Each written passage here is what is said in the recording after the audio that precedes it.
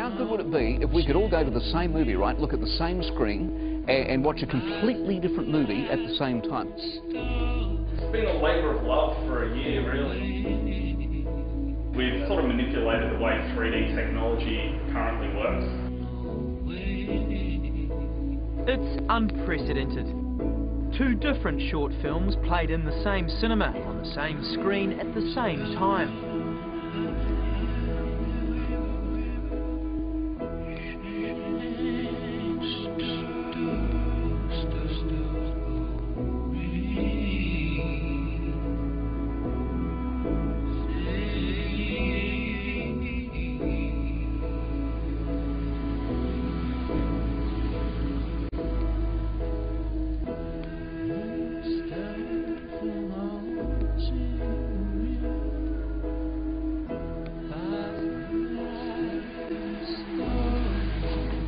Please put on your chosen glasses now.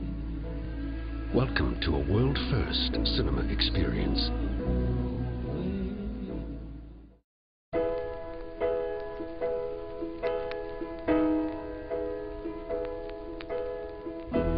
This is Buzz.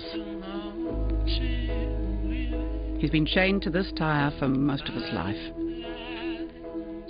Critically underweight, dehydrated and isolated. There are many steps in Buzz's journey to recovery.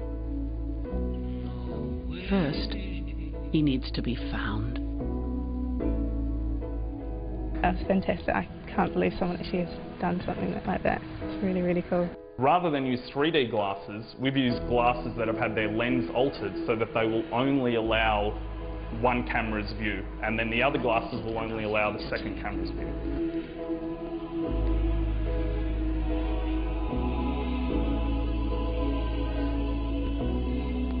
He really was on death row at the Hamilton Pound just 6 weeks ago. Buzz very nearly didn't make it. Yeah, he was on his last day.